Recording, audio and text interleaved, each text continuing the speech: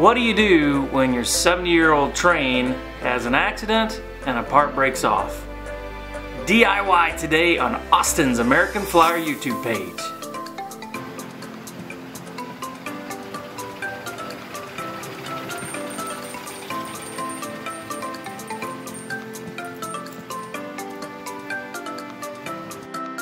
So today we're going to be looking at this little part.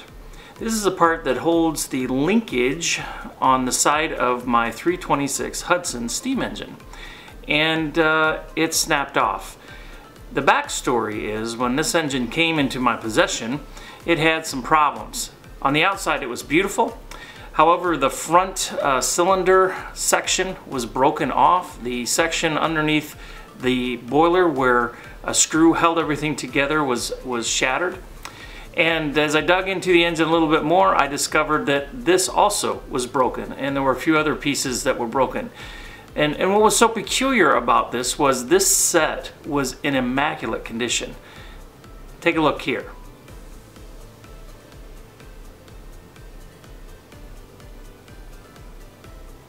Over there.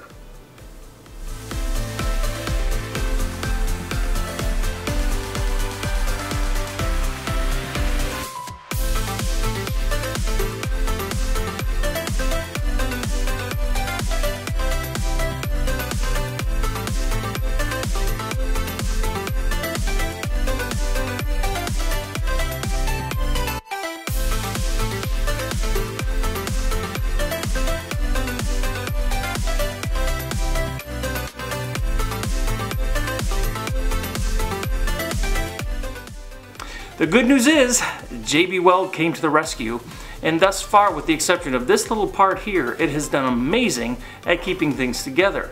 Now, to JB Welded's credit, can you give credit to epoxy? Anyhow, to its credit, the only reason this popped off is because I was letting young engineers run stuff and there was an incident. Had there not been an incident, this would still be a fix, there'd be no issue. The issue though is, this little piece has two holes in it, and the holes are intentional because you can fit a screwdriver through, and there are two screws that hold linkage to the die-cast side of the boiler.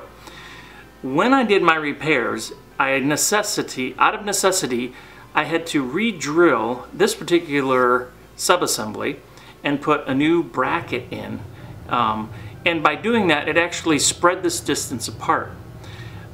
There was no way around it with my limited tooling capabilities, and so the only solution was to make a new part. So today I'm going to share that with you, and hopefully you'll be inspired to not give up on those old projects that seem beyond repair